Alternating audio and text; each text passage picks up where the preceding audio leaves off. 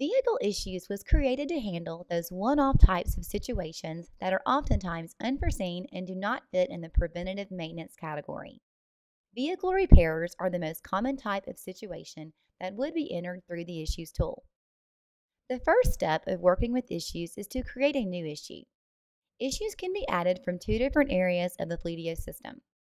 First, a user could select the Issues link from the main menu and click New Issue from the top right corner. The other option is to go to a specific vehicle's overview page. Click the Issues link from the vehicle menu, and then click New Issue at the top right corner. Once an issue has been added, it is now ready to be acknowledged and managed by your team. To view issues specific to a vehicle, remain in the Issues area of the vehicle's overview page. However, issues across multiple vehicles can be viewed and managed by selecting the Issues link from the main Fleetio menu. Here you will see that issues are classified into one of three different statuses.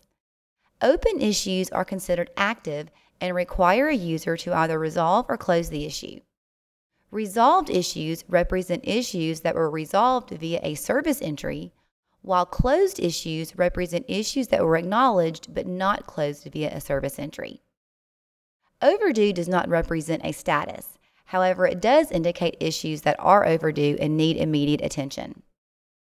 Once you are ready to begin processing an issue's workflow, you can either select to start from the Actions menu for the issue or click the issue name itself. From this location, you have multiple options.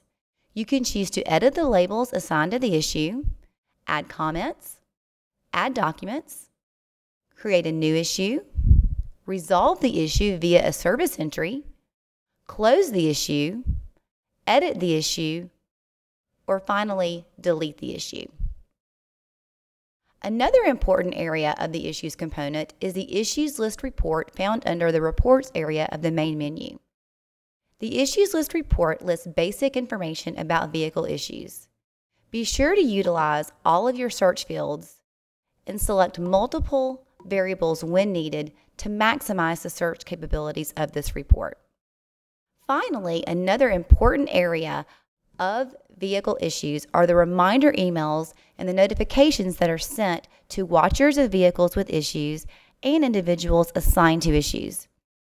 These emails will be sent when an issue is created, when it is assigned, when a comment is added, and then daily summary digest emails will be sent every day for all overdue issues in the system.